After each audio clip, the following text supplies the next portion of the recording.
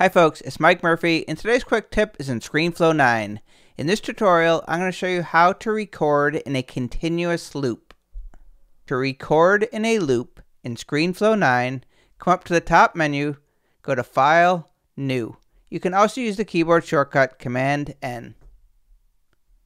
Click on New Recording.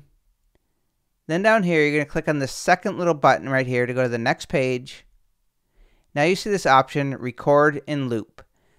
When you check this, you'll see the record button turns into these arrows indicating that you'll be recording over and over again in a loop.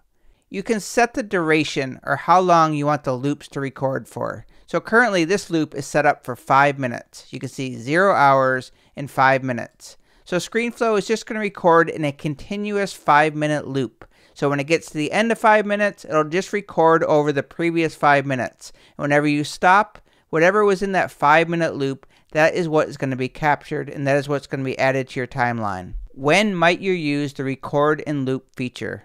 Well, let's say you're trying to capture something that's updating in real time, such as this YouTube subscriber count. Maybe you have a milestone coming up, you don't want to miss it, but yet you don't want a 20-hour Screenflow video having to wait for that moment to happen. So you could set a loop and just have it keep recording over and over again, so when that moment comes, it'll be captured, you can stop the video, and then you have a manageable video to deal with.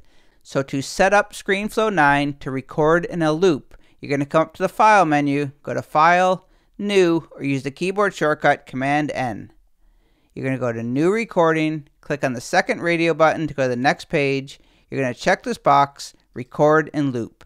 Set a duration in hours and minutes, and when you're ready to start recording in a loop, you can just click on the record button. As you can see by the arrows, that indicates that this is going to be recording over and over again in a loop. While you are recording in a loop, you can see where you are in the recording.